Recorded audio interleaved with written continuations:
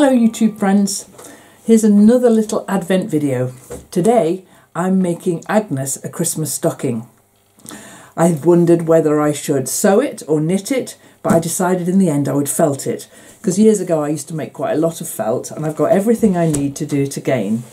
This is the fibre that I've got quite a lot of that I use when I'm spinning. This is beautiful sheep's wool fibre that's been processed in this way, where it's been coloured and then combed so that all the fibres are lying in the same direction.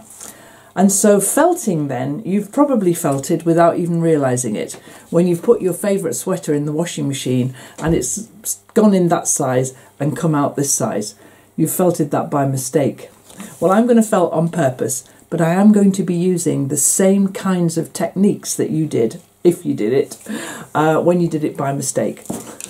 Because basically all felting requires is hot water, soap and agitation. Those three things together will make this fibre, which is soft and beautiful like a fluffy white cloud, into a firm, strong fabric that will last and last. So we're going to make a three-dimensional object, which is just like one step up from intermediate. It's easy to do, but you just have to follow a few principles.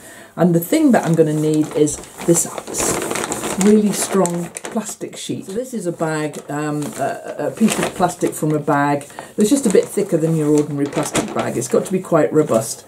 So that's what we're going to do. We are going to make Agnes a Christmas stocking. I'll film it overhead so that you can see all the processes I'm doing. It's actually not as hard as you think. I'm going to make this little inset in the corner to show you what I'm doing now. There's the plastic template and I'm making this in a box so that it's all nicely contained and there isn't water everywhere. And what I'm doing first of all then is with this red fibre, I'm just laying down small tufts of the stuff going up and down, this direction, up and down. And in my squirty bottle there, I've got very, very hot water. Now this process takes a long time, so I'm speeding this up for you.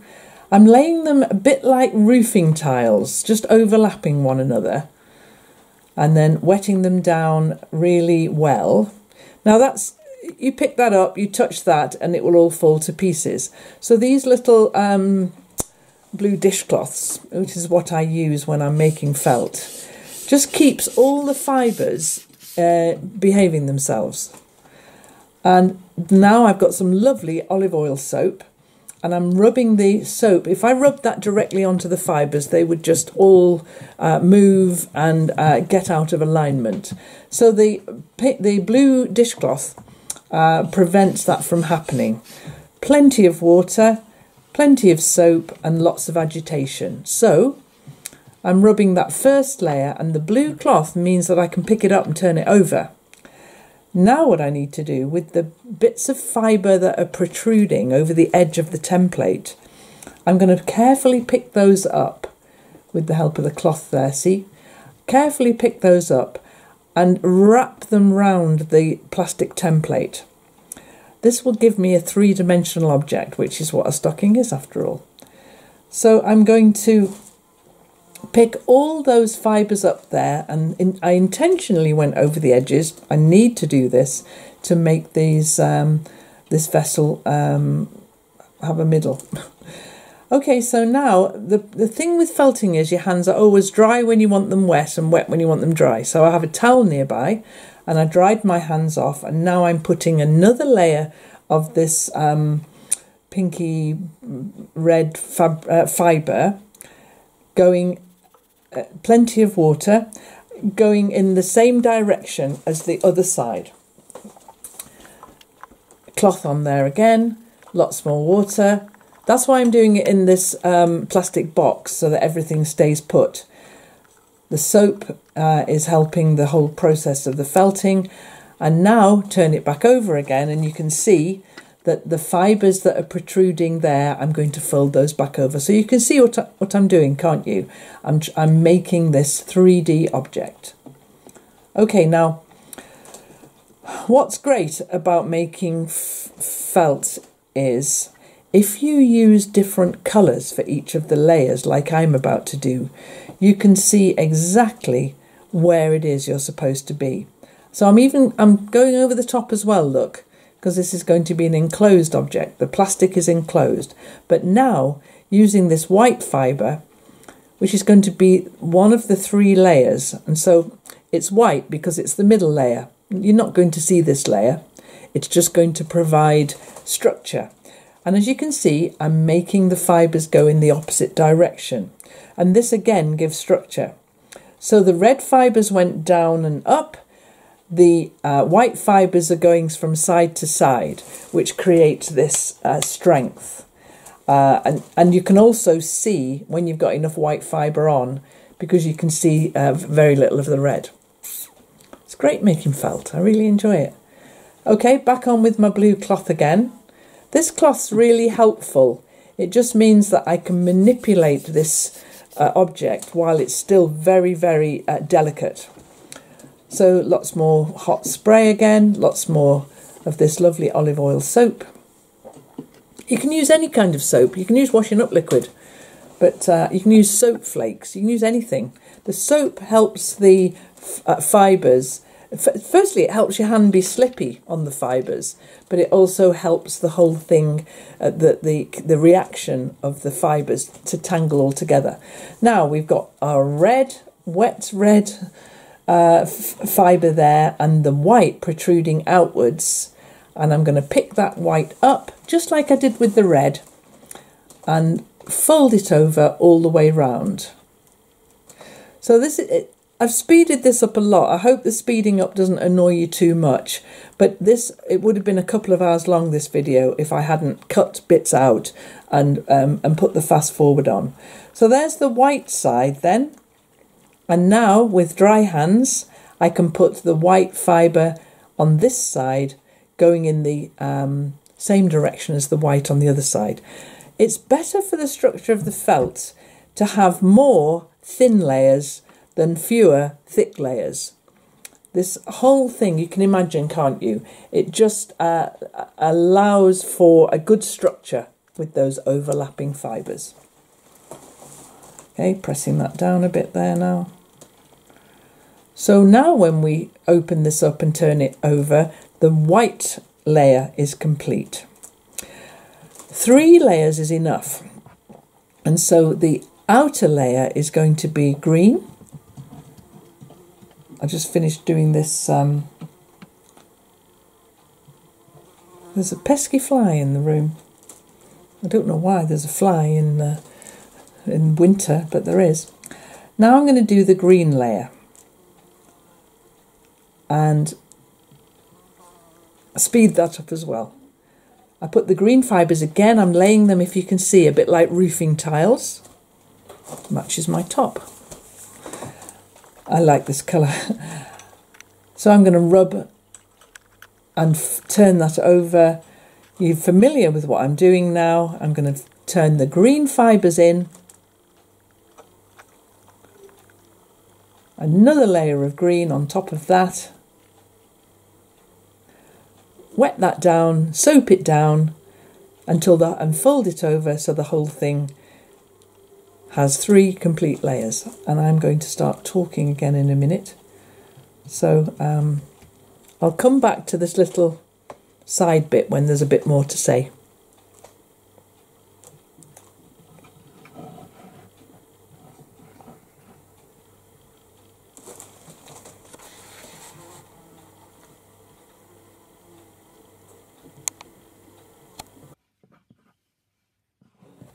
Here we go. The piece of plastic is inside, preventing the layers, the pink layers that I put on first, from sticking to each other. That's the function of the plastic, apart from to give me a very clear template to which to work. That plastic will stop the pink sticking to the pink when I do this next process, which is going to be felting it. So in order to felt it, it's going to be really nice and wet. This is hot water in here, and the hot water helps the fibres to open up, and then the rubbing and the soap helps them to tangle together so that they create a fabric rather than just loose fibres. So it's very delicate still at the moment, but I can lift it up. I'm going to be very tentative with it until it starts the process of felting. I want to be careful not to squash these edges out so that it forms a ridge. I actually want, when I'm felting this, I want to felt it by picking up the edge and rubbing these edges together here.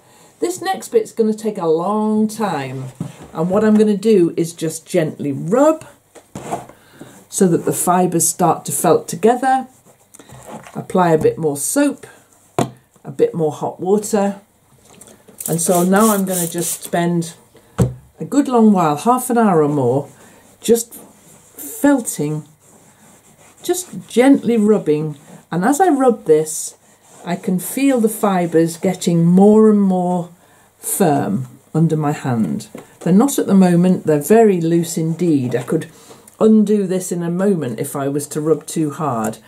But soon, once these fibres start to felt together and shrink down and tangle into one another, then what we'll have here is Agnes's Christmas stocking. I'm going to do this for ages, guys. I'm just going to be rubbing as I feel it getting firmer under my hand with the soap and the water. I'm going to rub harder and harder. But I'm always going to be careful that I don't flatten out these lovely edges, because this is going to be a three-dimensional object when it's done. Okay, this is going to take me ages, so I'll be back soon.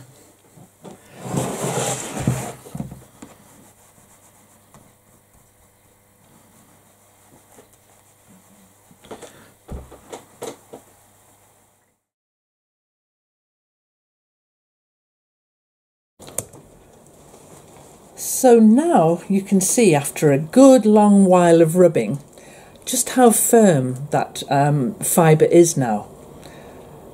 I can pick it up, I can rub it really hard, it's felted.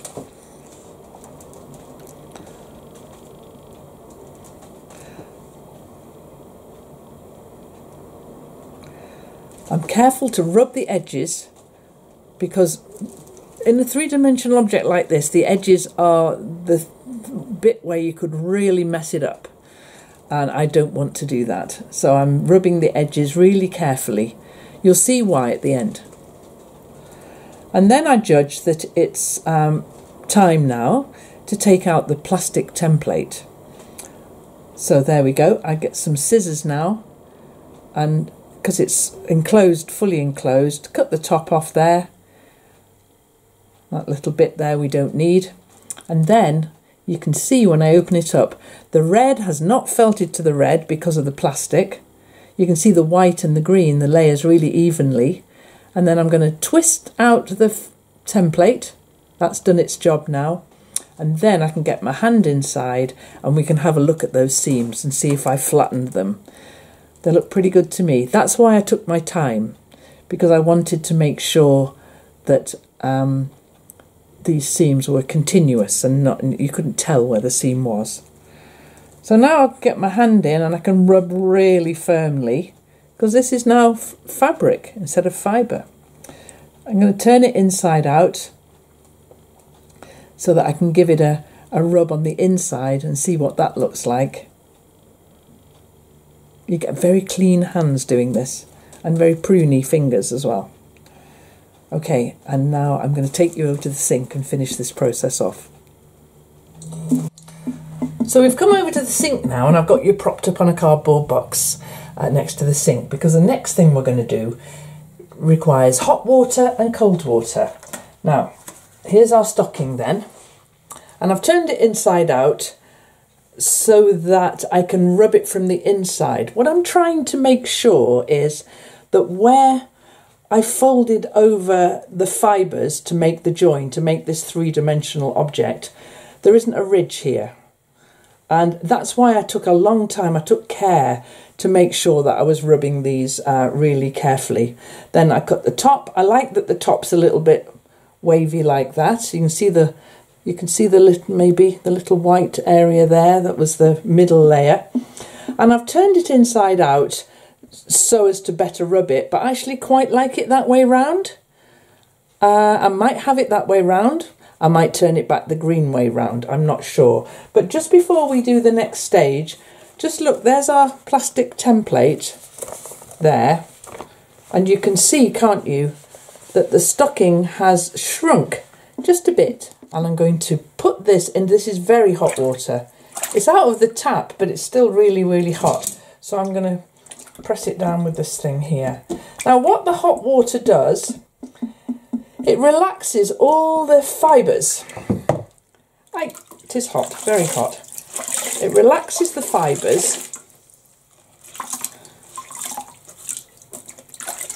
and then plunging it into cold water, which is what this is, makes the fibres, oh you can feel it, it makes the fibres go all firm again. So I'm going to put it in the hot again, out, very, very hot, very, very hot, and then in the cold. And this helps the fibres to stay completely firm so that the whole thing's not going to unravel again. And I'm going to do that a few times. I can feel them relax when they go in the hot water, and then I can feel them cinch back up again, and it kind of completes the felting process. Now all the fibres are firm, beautifully felted. My seams are neat and tidy, and I'm not sure, are we going to have it that way out or the other way? I don't know yet. But that's cute, isn't it?